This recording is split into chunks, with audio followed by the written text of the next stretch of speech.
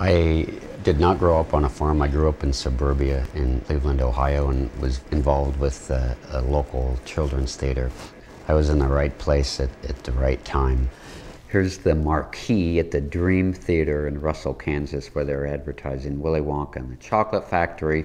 Right after the film, I started getting involved with horses, working on farms, and saw the veterinarian that came out to the farm that I worked on, and I thought, boy, this guy's got the greatest job in the world, working with animals in order to make sure that milk and meat is safe for consumers and for ourselves, for everybody involved. So I said, boy, I'd like to pursue that. My name is Don Goodman. I am a food animal practitioner here in Navasota, Texas. Somebody said, why'd you go to vet school? I said, I just wasn't a very good cowboy. I loved working on cows and worked in auction barns and ranches and rode horses, and I just wasn't a good cowboy.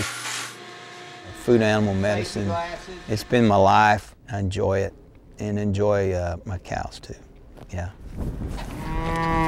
They know where the feed wagon is. At one time, every veterinarian worked on food animals. Now, less than 20% are involved with food animals. So, yes, we do have a shortage. There is very much a shortage of practitioners. I really wanted to be a veterinarian, and they said I would never be able to do it because I was African American. I was not only going to do what I wanted to do, I was going to prove that I could do it well. Hi, Linda. I'm Dr. Linda Randall, and I am the owner of Cloverleaf Animal Hospital. I became a veterinarian because I loved animals, but more importantly, I loved people with the animals. And so that's part of being a veterinarian. You can't like one over the other because they come as a package. I learned that when people have a goal that is an internal goal and not something imposed upon them, that they are not only much more likely to meet it, but they're going to enjoy the journey. My name is Dr. Angie Supel. I'm a swine veterinarian at Zoetis Health and Production, a swine exclusive practice in Algona, Iowa. I've wanted to be a vet since I was 6 years old, and it's something that I never swayed from. Started out my freshman year, knees deep into swine production, and found out that I absolutely loved herd health and production medicine. My friends in vet school would tease me. They used to say Notre Dame's going to be a pig vet.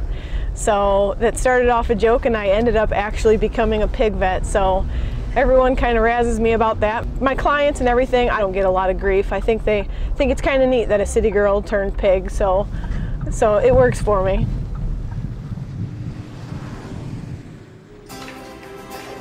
I always wanted to be a zoo vet. Since I was a kid, my mom took us to the zoo in Mexico City, and I loved it. She used to take me there at least once a month.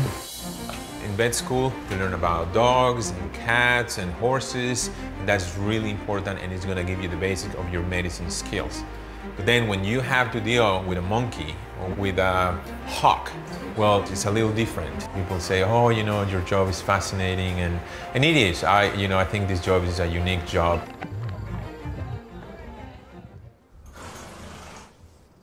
I'm here at the farm to see the horse that may be colicking. So I'm going to get everything together to examine the horse. I'm Dr. Susie Welker. I am an equine veterinarian specializing in pleasure and sport horses. I worked hard from elementary school through high school and college to get to my ultimate goal, going to veterinary school. I knew that getting a foundation, the building blocks of science and math and even English and communication, all of that was going to be important for me being a veterinarian later in life.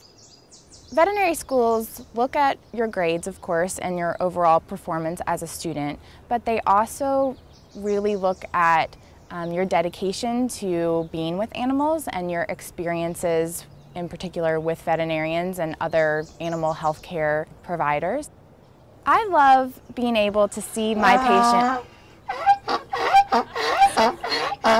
So funny. Oh my gosh. This is what what I love about my patients. They all have personalities.